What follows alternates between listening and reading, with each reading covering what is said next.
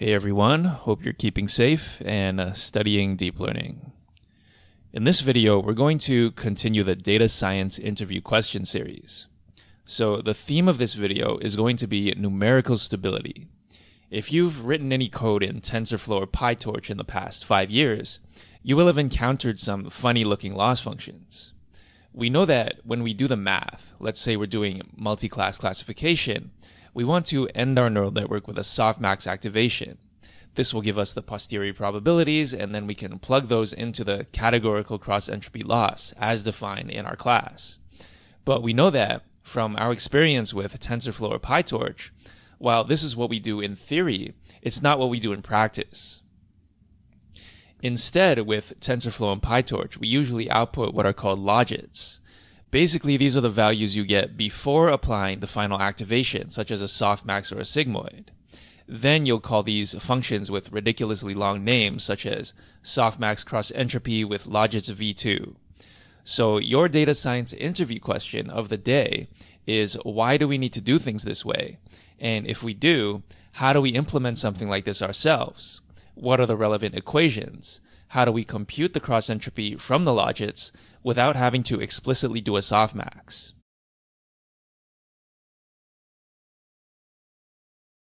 So first, let's answer the question, why do we do things this way? The answer is that it ensures numerical stability. But why is numerical stability an issue? The answer is exponential growth. As you know, exponential growth is faster than any polynomial, so you might think x squared is pretty bad.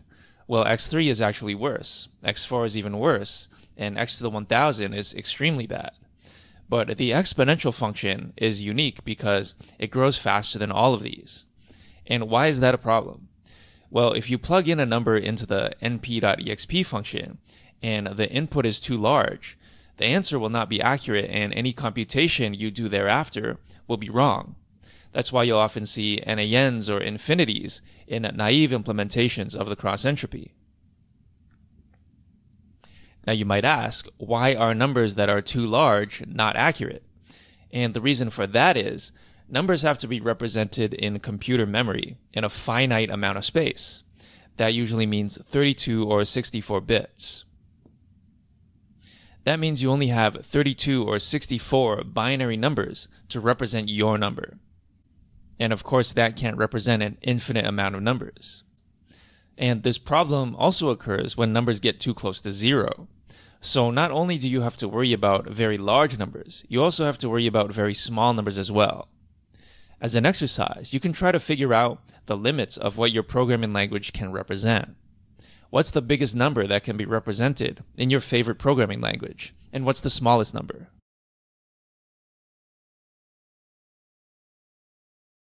The next question is, now that we know the naive calculation is numerically unstable, how do we actually make it stable? Although we don't take the softmax directly, it's helpful to consider how we would calculate the softmax in a numerically stable way. Let's suppose we have a neural network with 3 output activations, A1, A2, and A3. We want to take the softmax of these elements, which involves exponentiating each element. We know that if we exponentiate a number that's too large, it will explode to infinity. Well, the solution is this. I claim that if I subtract some constant c from each of the elements A1, A2, and A3, it won't change the answer. Let's see why.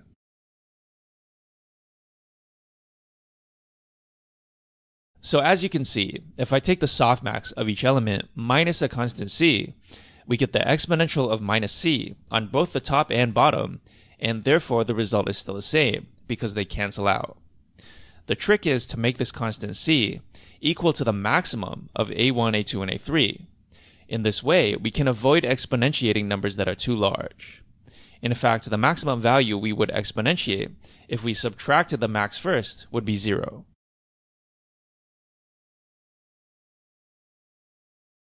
Okay, but we know that we don't actually want to do the softmax, but rather the softmax and the categorical cross-entropy. We can start by writing down the formula for the categorical cross-entropy. Then we can replace the output probability with the actual softmax expression. At this point, you can see how we might simplify this. We know that the log of a ratio is just the difference of the logs. We also know that the log of an exponential of something is just that thing, since the log and the exponential are inverse functions.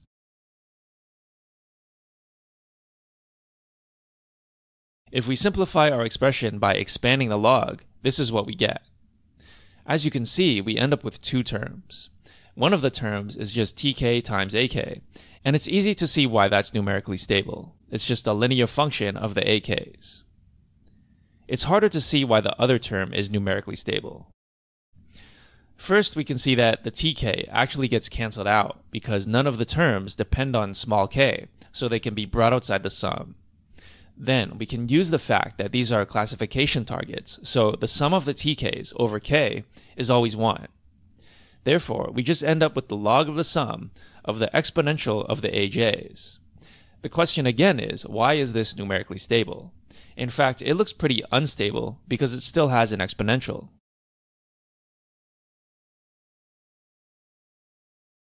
In fact, this functional form is so popular that it has a name. We usually call it the log sum exp function. This function shows up everywhere in machine learning, basically anytime you're working with log probabilities, which is nearly everywhere. Luckily, we can use the same trick as we used for the softmax to understand why this is actually not unstable. So what happens if we take some constant c and subtract it from the activations?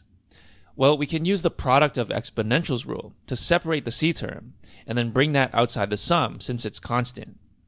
Then we can use the log of products rule to separate the c term again, and we see that all we end up doing is subtracting c.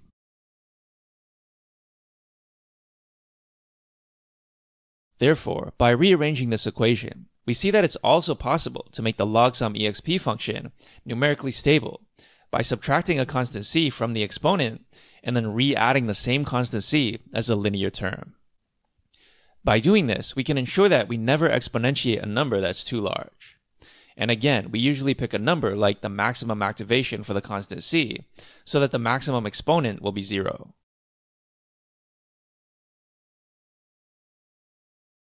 Now, that was pretty detailed, so let's make sure we understand the big picture.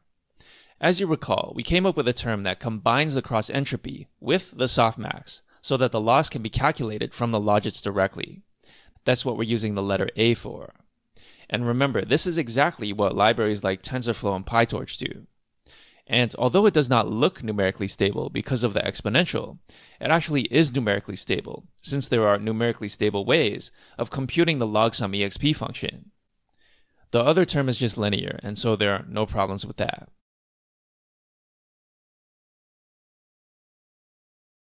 Finally, we can use what we just learned to come up with an alternative formulation.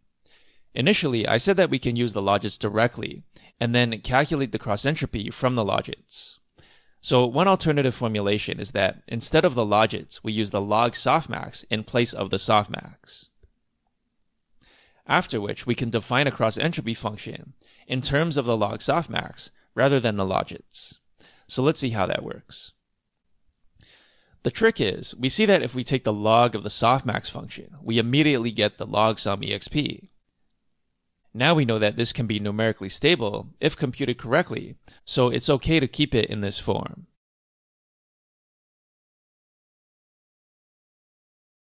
The reason for this is, the cross-entropy function is actually defined in terms of a log of the posterior probability, which is exactly the log softmax. Therefore, it's just a linear function of the output of the log softmax. If we call the result of the log softmax u, then it's just the sum of all the tks multiplied by the uk's.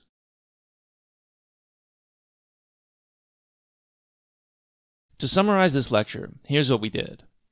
First, we began by asking the question, why do libraries like TensorFlow and PyTorch not use the softmax function and the cross-entropy directly, but instead have special functions that combine them by taking in the logits or the log probabilities?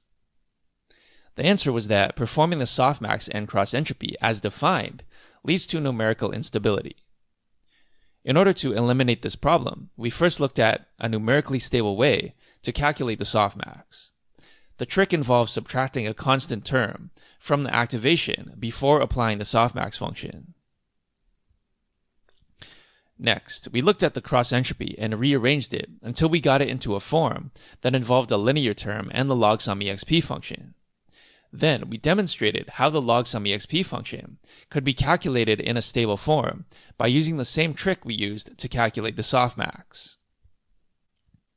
Finally, we looked at an alternative formulation that uses the same trick, except it expresses the cross-entropy in terms of the log posterior probabilities, rather than the posterior probabilities directly.